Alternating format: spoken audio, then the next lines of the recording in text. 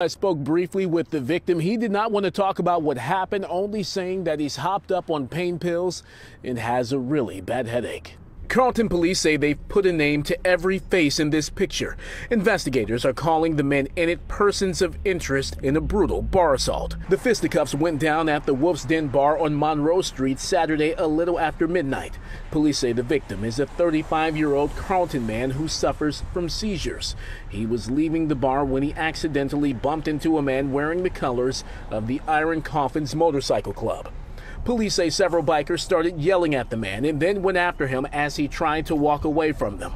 Carlton PD says he was able to fight off one of his attackers and attempted to fend off a second before being overwhelmed by the others who joined in.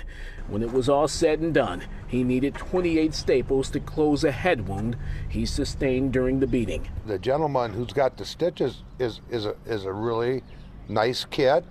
Don't cause no problems. He's a good kid. And we don't really know what happened. Mike Wolf owns the bar where the conflict started. The scuffle spilled out onto the sidewalk right by the police station, which is next door to the Wolf's Den. Carlton PD says there were no officers inside the station when the assault happened. All of its officers were out on patrol. It was an isolated incident. You go to any bar anywhere in this country and you're going to have conflict. Police say they were flooded with calls Monday after seeking the public's help identifying the persons of interest in this picture.